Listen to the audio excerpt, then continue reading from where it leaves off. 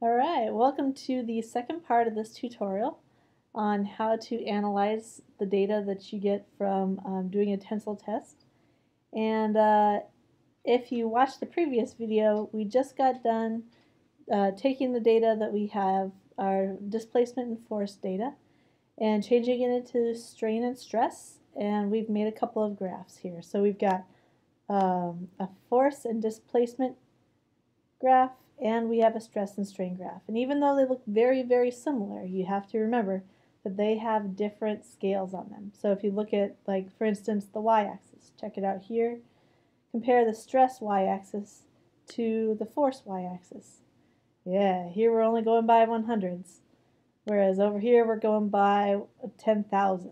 So it does make a difference which graph you use when you're doing your various calculations. And remember that we change over to the stress-strain curve so that it doesn't really matter what size sample we just tested. We might have tested a really small sample or a very large one, but by converting these values to stress and strain, it takes out any variation based on the size of the sample. So we have to talk about a few different spots on this graph. Let's start back here with the force and displacement graph, because there's really only one thing right now that I want to get off of this graph, and that is calculating the modulus of elasticity. So let's take a look at the formula. I'll slide over here a little bit. And the formula for modulus of elasticity, if you are looking at a force and displacement graph, is fairly complex. Now, it might look a little bit familiar here. We've got F2 minus F1 over delta 2 minus delta 1. And of course, F is the force and delta is the displacement. So if you're thinking, hey, isn't that kind of like y2 minus y1 over x2 minus x1, like slope? Then you're thinking exactly right. It really is like slope. The only difference is that we have to include in there L0, the original sample length, and A0, the original cross-sectional area, because we still have got the sample size as part of this graph right now. So to get the modulus of elasticity, you have to do this whole entire equation. Now, for our particular data, we have, let's see if I can get rid of that little thing. There we go. For our data, we have L0 was 3/4 of an inch, so that was the original length of the sample, or the original length of the testing space on the sample. And the original cross-sectional area was 0.012 square inches. So you'd need those two values to go right here in the equation. And then for this test, we need a couple of points off the linear part of the graph. Now you have to make a judgment call about where you think the linear part of the graph is. I'm going to mark 2 points here, and I'll show you how to do it. Let's see. Maybe I'll take 1 point from right here, and I just clicked twice. The first time it showed a bunch of points, the second time it showed 1 point. And so I'm going to focus in on this 1 point right now, and to get it to show up a little bit better, I'm going to do a 2-finger click on it and say format the data point. And let's put a marker on it, maybe this little diamond, and we'll make it kind of large so you can actually see it. We'll go size 10, and we'll even make it a color so it's even easier to see. Alright, so now you can see there's my first point that we're going to use. And the second point, I'm going to stop somewhere up here. And really, it doesn't matter where you choose your 2 points from as long as they come from what you believe to be the linear portion of the graph. I see a few little wiggles in here and a few little, it looks a little bit crooked down here. So as a result, I'm not going to go right down here at 0, 0 or all the way up at the top. I think I'll choose my other point to be right about there. Okay? Again, 2-finger click. Format the data point. Let's do our marker style of the diamond again, make it size 10. And we'll do that fill with the orange again, just like last time. Okay, so there are the 2 points that I'll be using to fill in the values for displacement and force. And Excel is actually really nice because it'll label those points for you. You can see here that right now I'm mousing over the point and it's showing me what the value is, but you can actually make it so that shows on the graph all the time. Just do a 2-finger click again, and where it says add data label. Okay, right now all it gave us was the 220, which is the Y value, but we can certainly format this data label. Okay, two-finger click again. All the time here I'm doing two-finger click. Format the data label and tell it I want to see the X value and the Y value. Okay, now I realize that's kind of small. Maybe you can't see it very well in the video, so I will make it quite a bit larger. Maybe even bigger than that. Let's go with 18. Woo! Alright. So right now, we can see that this point is 0.006 and 220, and I'll do the same thing up above. Add data label, and format data label.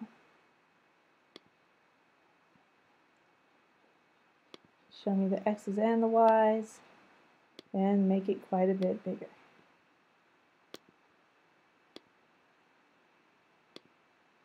Okay, so for this particular test, the numbers that I'll be using here for F2, F1, delta 2, delta 1 will come from these 2 points that I just labeled over on the side. So my first one looks like it's 0.006, comma, 220. And the other one is 0.013, comma, 589. Okay, so F is the forces. Those two are the 220 and the 589. And delta is the displacement. That's the 0.006 and the 0.013. Those numbers get substituted in with the length and the area. And voila, you should have your modulus of elasticity. And I need to pause this video and go let my dog.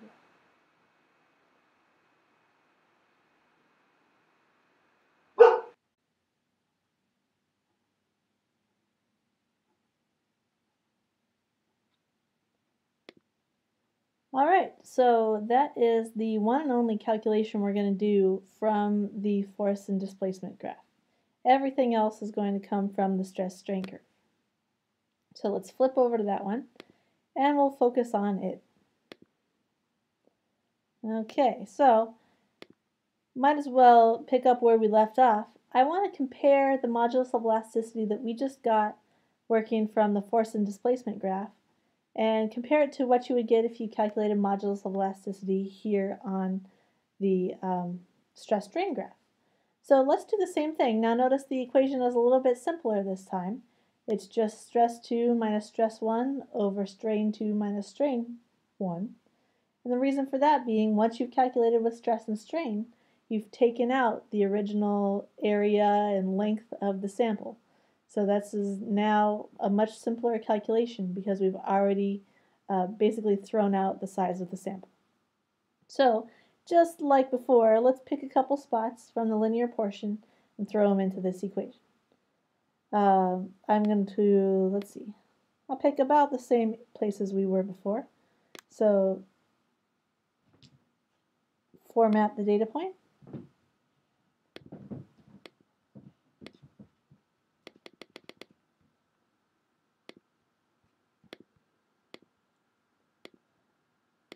Okay, and let's pick one more.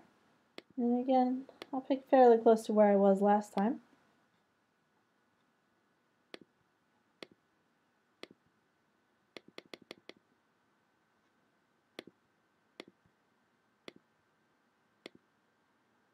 Okay, those 2 points show up. Let's go ahead and make it label them with their numeric values as well, their coordinates. So two-finger click, add the data label, and then two-finger click, format the data label.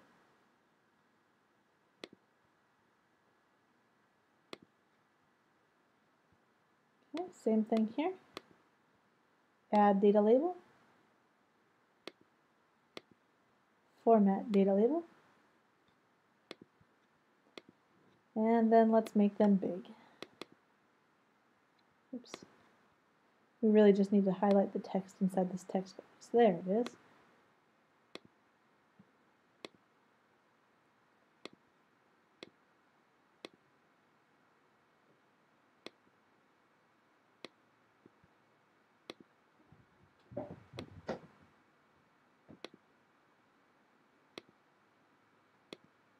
Okay, so there are the 2 points that we're going to use, and we're pretty much going to use those 2 points and calculate the slope between them. So the first one is 0.008, comma 18,333. Well, I guess I'll take that comma out of there so we don't have 2 commas in a row. And the other point that we're going to use is 0.017 and 49,083. So using those 2 points right there and finding the slope between them, I don't have a calculator with me right now, and I don't really want to take the time to do this calculation in the tutorial, but hopefully we would be getting values that are fairly close together. Now, if you don't get the same modulus of elasticity for both calculations, whether you're doing it from the force displacement way or the stress-strain way, the reason might be because of the measurements you took before we did the tensile sample test. So for instance, if you didn't measure very accurately when we got the cross-sectional area, then that might affect your modulus of elasticity. Or same thing with the testing region. Like if we didn't actually measure where the uniform testing region was, like the original length, then that case too might cause us to get some pretty crazy values. Now, overall, like we're probably going to get stuff that's up in the millions here, or at least fairly high values for the modulus of elasticity. So keep in mind, you know, a couple thousand units different is not that big of a deal. Okay, so without knowing what we actually get for our modulus of elasticity, I'm going to go on and come back to talk about this stress-strain curve a little bit more. So now let's focus in on it a little bit because we're going to label a few different points here that are important to this graph. The first one is where the graph stops being linear. This is called the proportional limit or the elastic limit, and I'm going to guess it's right around this area. And just like last time, I think I'll make it stand out somehow. So I'll put a marker style on it. Maybe we'll do the square this time. And let's do a color, let's do something extra bright this time, like maybe yellow. Okay, so that spot right there, the elastic limit or the proportional limit, where the graph stops being linear, represents where if you put on enough strain that goes up to this point, anything before that, if you release the sample, it would actually spring back to its original size. Now, in your head, you're probably thinking like, oh my gosh, like a rubber band. But really, the amount of stretch that's going on here is so small, we would have a hard time seeing it with the naked eye. So in this area, if you release it anywhere down here, it will spring back to its original shape. So let's label this. It's kind of an important spot. So I'll go to the home screen and add a text box, I think, if it'll let me. Please.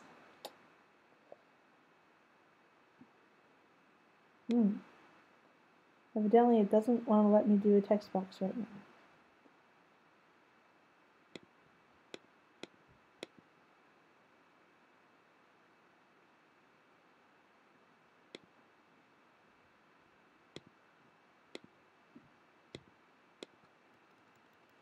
Hey, there we go. We'll cheat a little bit. I added a data label, and now I'll just retype in it. I'll call this the proportional limit or elastic limit.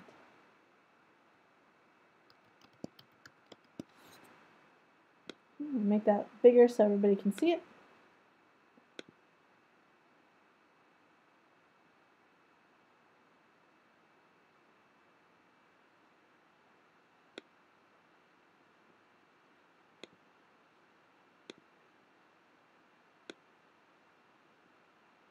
There we go. Okay. Now, the next point that we're going to label is probably the most challenging one to look for. It's called the yield point, or the yield point, or the yield stress. And at this point in the test, it usually happens after the elastic limit and there's a lot of sudden give in the sample. It's like, oh, it gives up, I yield. And so a lot of times in your graph you see this with a sudden shift to the right in the graph. But right now it's kind of tough to see on this particular one that we're working with this brass sample. So it happens fairly often that it's kind of tough to see. So as a result, there's a method that we use called the 0.2% offset method. And what you do is you want to add a shape. So we're going to insert a shape, and we're going to make a nice straight line here and use this to help us find where the yield point is at. Okay, so right now that is pretty darn close. Here, I'll change it to a different color so you can actually see what we're working with. There we go, now it's red. Okay, that one right there pretty much represents the slope that we were working with for our modulus of elasticity. However, to get the yield point, we usually take a line that's parallel to our linear part of the graph and offset it by 0.002 from where the original line hits the bottom axis down here. So if I am estimating that this line would hit the x-axis at approximately there, notice that our scale goes from 0 up to 0.010, so pretty much up from 0 to 10 thousandths, and I want to move 2 thousandths over. So I would guess that right where we're at right now is pretty darn close to about 2 thousandths over from where we were to begin with. And you can see that it intersects the graph right there. Alright, I'm going to mark that point, and hopefully it'll let me select it. I might need to move our line out of the way, but remember where it's at. There, that's pretty darn close to where we just were. That point right there is going to be our yield point. And so it's like a way to estimate where the yield point is at if it's really tough to see. And it, like I say, it happens fairly often. So as a result, that's why this method has been created, to give you a way to find the yield point even if it's not obvious. Okay, let's get rid of that red line too so we can see what we're doing. This little one right here is our yield point. Let's get our text box back.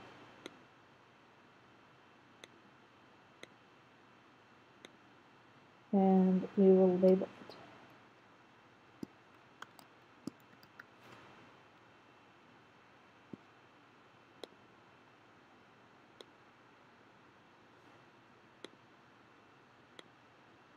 And move it right up above here. Okay. So far we've got two spots labeled, the proportional limit, otherwise known as the elastic limit, and the yield point, the place where there's a sudden elongation of the sample. The next spot we're going to label is what looks like the maximum height on the graph. So where the graph hits its highest spot possible. So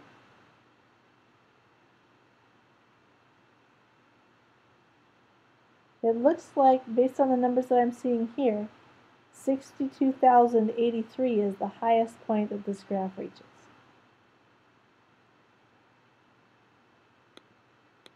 Okay, so I'll label that one right there. Let's format the data point.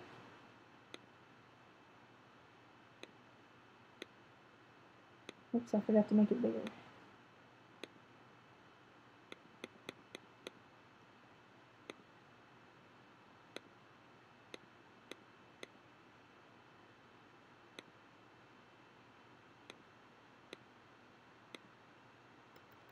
Okay, this one is labeled the ultimate stress. This is the place where the stress hits its maximum.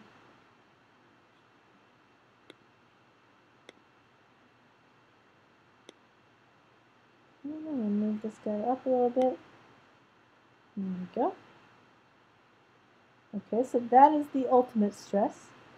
And after this point, you'll notice that the force that the sample is feeling, I'm sorry, not the force, but the stress that the sample is feeling starts to go down. So the funny part is, if I applied, like right here, this point is about 50,000 psi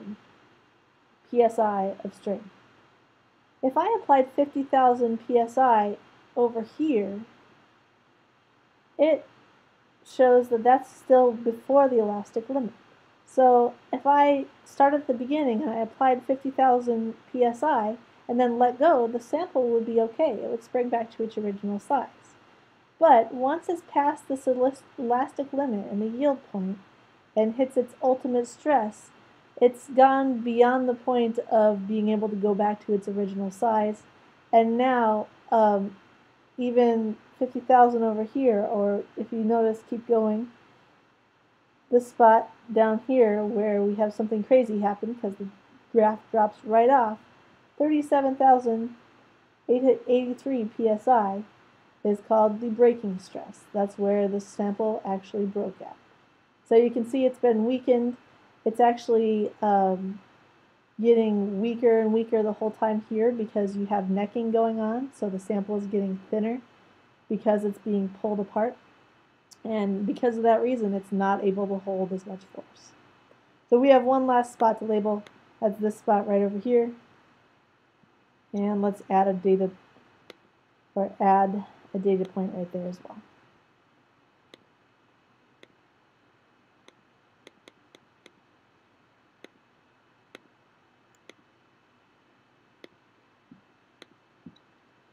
And we will label this one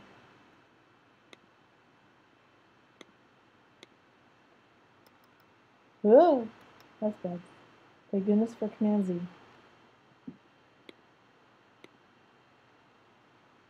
There we go.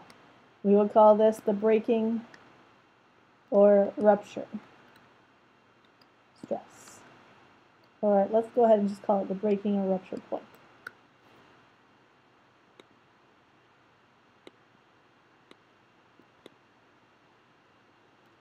Yeah, I'm having some troubles. All I want to do is make it larger.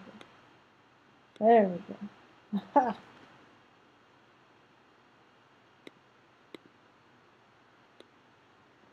Alright, third time's a charm. There we go. Finally, the breaking or rupture point is right there. And that's when the sample actually snaps into two. Okay, so we've got a few different things that are labeled here. We've got the 2 points that we use to find our modulus of elasticity. We've got the proportional limit, the yield point, the ultimate stress, and the breaking or rupture point. So those are the points that give you the properties of brass. They tell you about how brass behaves when it's being put under tension. If you have any questions about this tutorial, you should probably check the PowerPoint that comes with all of our Project Lead the Way materials, or you can also shoot me an email and see what else we can figure out about it. All right, have a great day.